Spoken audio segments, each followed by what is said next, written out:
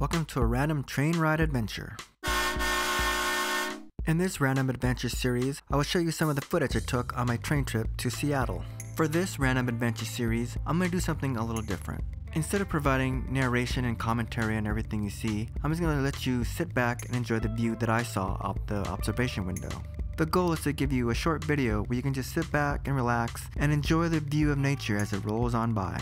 The only exception is this video itself. I want to give you my thoughts as this is my first long trip on a train.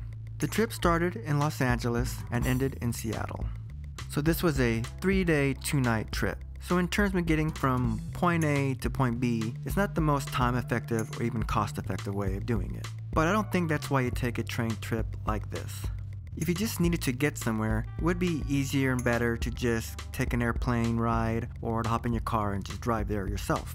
You do it because it's an adventure, it's something different. It's even just that romantic idea of traveling by train. Now I was traveling with a group of friends, and what I learned is that either you are or are not a train person. I learned that I am a train person. Some of my friends, not so much. I just like the idea of disconnecting somewhat and just sitting back and relaxing and enjoying the view as it passes by.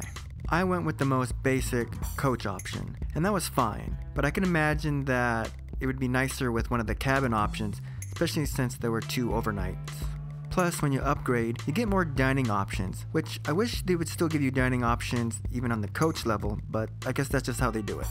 And even though it's not as cost or time effective as traveling by plane, as you can see, the seats are a whole lot better. In any case, I hope you enjoy what will be a relaxing adventure. And until those next random adventures, take care.